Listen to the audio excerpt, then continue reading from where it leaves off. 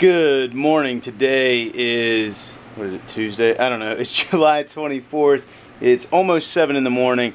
It's still not real cool in this room, but it is kind of cool outside this morning, though they are calling for another heat advisory in this area today. I got the bike most of the way loaded up. I'm going to load it up the rest of the way and get on the road.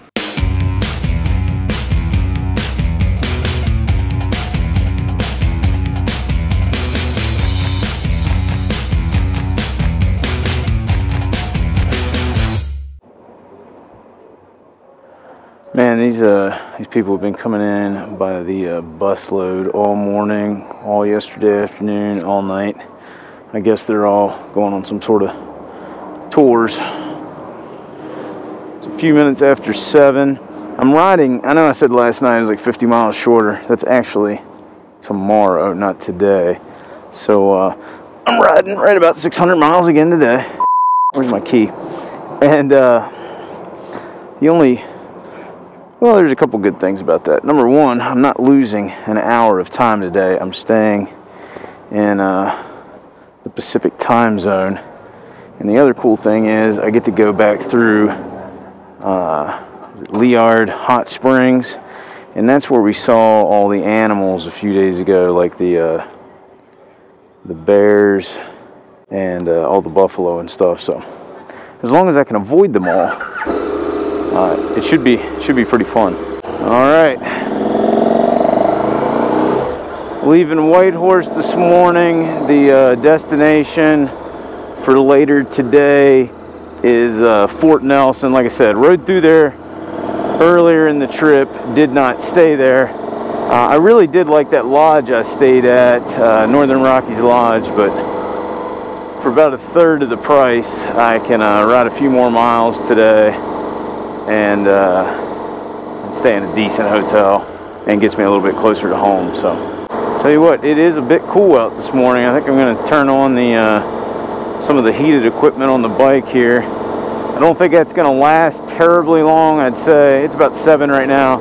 I'd say by about 10 o'clock, maybe 11 this morning, I'll be coming out of some of these layers, and it's supposed to heat up pretty good. I think it's even supposed to get near 80 where I'm headed today.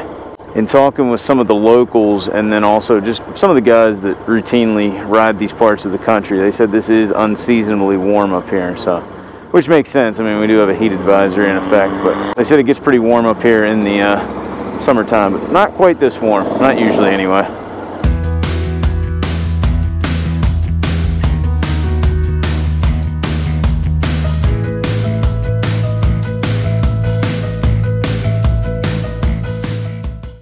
That's the second coyote I've missed in the last 2 days walking down alongside the road. I'm alright if I don't see many of those.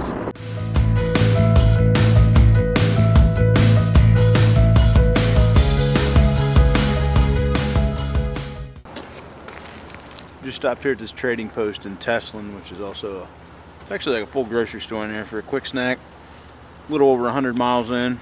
Weather's been a little cool this morning, but otherwise pretty good. Once I finish this, I'll probably head down to Watson Lake, which is about 90 miles, get some fuel there, and then head on down through the hot springs and Muncho Lake. Yay, one of these uber fun steel graded bridges, my favorites.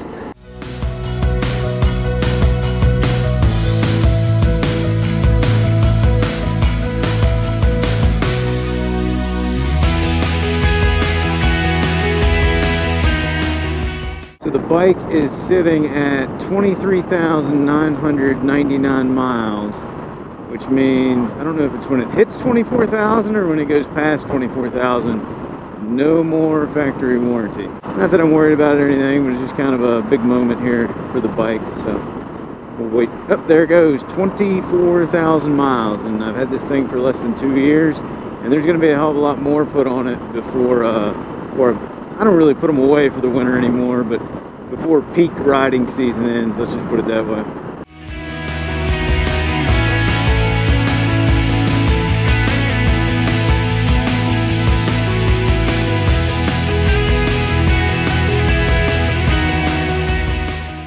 made it into Watson Lake. Oh yeah, I remember this fuel station now, which is good because I'm about out of gas. And there's the signpost forest up there.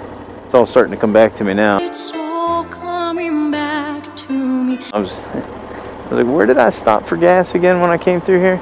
So anyway, I'm gonna top off. Well, not top off, fill up the damn tank because it's close to empty. Probably got a gallon and a half left, and then probably get on my way here. 282 miles that tank. All right, full tank of gas. Went in through a new fully charged battery in the GoPro as well. And there's your one last look of the signpost forest as I get out of Watson's Lake once again. It has warmed up a little bit, so I went ahead and peeled a layer off back there and put on my lighter weight gloves. Here's another cool look at that place. Somebody's walking their dog through there. A lot more people there than when I stopped in there the other day. Some RVs and SUVs pulled over. Pretty damn cool. So in looking at the mileage we've covered so far today, about 280 miles, I've got about 320 left to go, so not quite to the halfway point, but we'll be here shortly. It's really going to be pushing it to get there on this tank of fuel. I know my low fuel light's been kicking on around 280, 290, something like that, and I normally have about a gallon and a half left, so in theory I could probably make it. But this isn't a place where I want to test out theories, so I'm probably going to stop in Muncho Lake at that lodge that I stayed at, because I know they have fuel there, and that's where I last filled up to get to Watson Lake last go round. So if I fill up there, it'll be easy getting into Fort Nelson for the night. Top the tank off when I get to Fort Nelson so I can leave on a full tank in the morning and be all set. Now one other thing is, for the next, let's see, we're at Watson Lake, that's 400 miles away from the Pink Mountain Resort. So probably, really probably coming up pretty soon. Need to be on the lookout. Of course, you always need to be on the lookout for wildlife, but we're coming up on the area probably within the next 30-40 minutes, where I saw all those bears and buffalo and stuff along the way up here. So hopefully I don't miss 90% of the bears like I did last. Well, let me take it back. Hopefully I don't miss getting on film 90% of the bears. Hopefully I miss 100% of them with the bike. And now we're back in British Columbia. Do not feed the wildlife. Yeah, remember all these caution signs when you need them. Bison on highway, Muncho Lake, Yukon. Bear. Who knows, I might have missed other ones already, but that spotted the first one I saw on camera. Never good when you see somebody pulled over like this, though.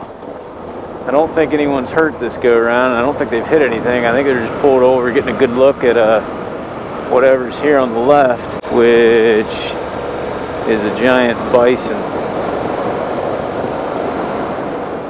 There he is. Not a very good shot of him though.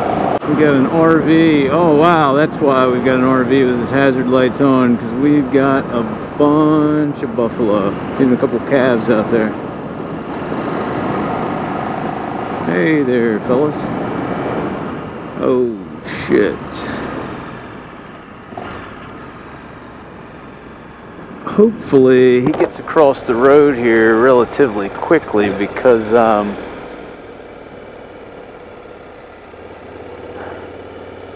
I don't want to be stuck out in the road with him. As long as he decides not to turn back around. Of course, now there's another one coming up. Is he going to keep going? These guys in these RVs, they're pretty well suited.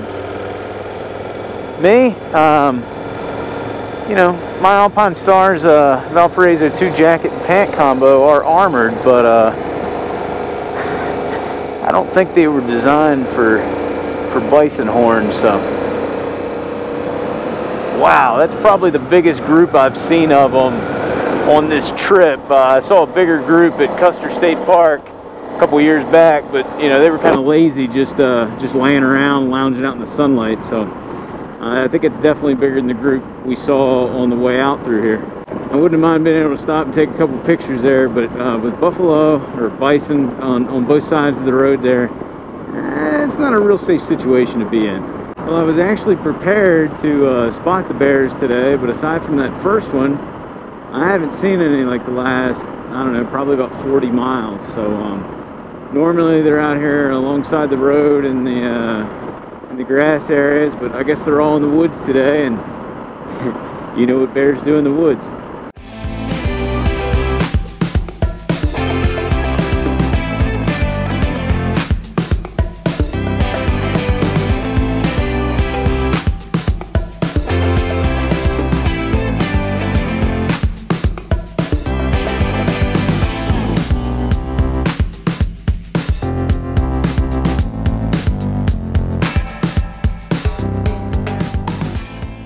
We've made our way back into Mooncho Lake, which is where I stayed last week for a night at the lodge. Come a couple of bikes, a couple of KLR 650s. Anyway, I'm looking at my fuel gauge here, and it looks like, you know, I've got 156 miles left to cover. My fuel range is 160 miles, and like I said, this thing normally leaves over a gallon left in it to the good. So trying to decide if I want to stop up here and get gas at the lodge, which isn't the cheapest thing, or just go ahead and ride it on out. I think I'm gonna ride it on out.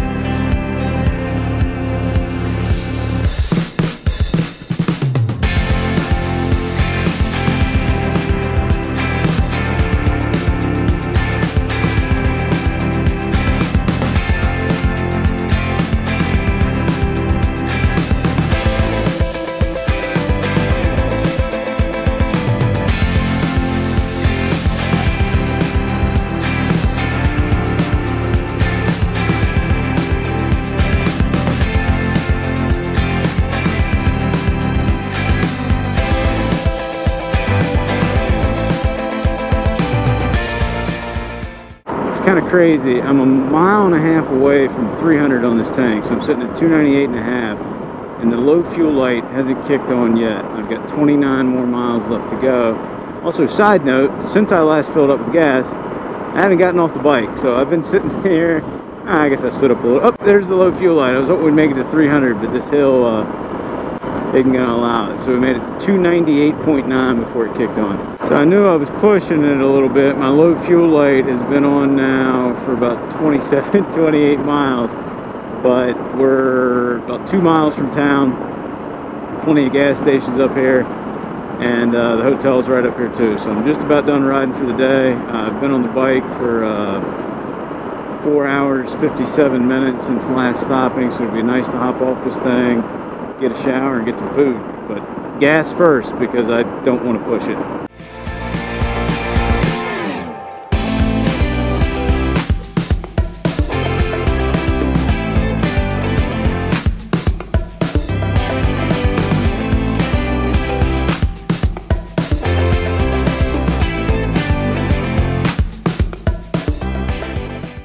Look, there's a pizza place right next to it. I've seen these Boston pizzas all the way up through here, and I've never eaten one. I know I just had pizza 2 nights ago, but I think I might try it out. I don't know what this guy's doing. Don't really care. We went super classy tonight. Good old Tom Bodette. I'm Tom Bodette from Motel 6, and we'll leave the light on for you. 3 hours later. Alright, so got checked in here to the Motel 6 actually hours ago. Let me give you a quick tour of the place, and then I'll explain why I haven't filmed anything in hours. So, this is the bedroom area. This is actually a newly renovated place. I'm doing some footage dumpage onto the computer right now. Flat screen TV, mirror. Got my riding gear hung up back here. You've got a fridge, microwave, and the bathroom area, which I just took advantage of by getting a nice hot shower. Alright, so why haven't I posted anything in hours? Well, shortly after checking in, I noticed next door to me there was a V-Strom parked, and he's got California plates. So within like 2 minutes of me loading my stuff in here into the room, I got a knock on the door. Guy was standing up front, asked if that was my bike. I said, yeah. He said, I'm riding the V-Strom, and he noticed my West Virginia plates. Come to find out, he's originally from Clarksburg, West Virginia. So he invited me to drink some scotch. So we went over to the fire pit, drank some scotch. He smoked a stogie. We ended up going out to dinner. Had a great conversation tonight. The guy's name was Bruce. Really, really cool guy. We've actually been hanging out for probably like every bit of 2-3 hours right now. He's on his way up north. I'm obviously headed south and east to get back home. But I mean, how cool is that? You meet someone else from the state of West Virginia, even though, you know, I'm like 3,000 miles away from home. So I just didn't feel like I needed to film anything tonight. It was just one of those cool times, cool experiences that you have on a trip like this that you're not really expecting. So big thanks to Bruce for wanting to hang out tonight. That was really cool. So give you a couple of updates. Tomorrow, like I said, I got a little over 550 miles, something like that. I'm looking at my rear tire, and I don't think it's going to make it, so I'm going to do a little research on the computer tonight. I think my front tire is going to be fine, but I'm probably going to stop somewhere and get a new rear tire put on before I get back home. I do have a set of tires I can put on once I get home, but not going to do me much good right now. So anyway, I'm going to finish up some stuff here on the computer, getting the footage dumped from earlier today. It was a really fun ride today. Didn't see quite as many bears as I'd like, but I saw plenty of bison, buffalo. Anyway, do a little bit of research. Maybe go ahead and book tomorrow's hotel room. Tomorrow will be Wednesday. Thursday, I'm planning on, hopefully, if everything goes as planned, I'm meeting up with someone that many of you guys may recognize from YouTube and Instagram. We'll find out. Don't know for sure, but we're working on it. And then that's about it. So I'm going to get this work done, and then I'm going to get some sleep because another big mileage day tomorrow. So see you guys in the morning.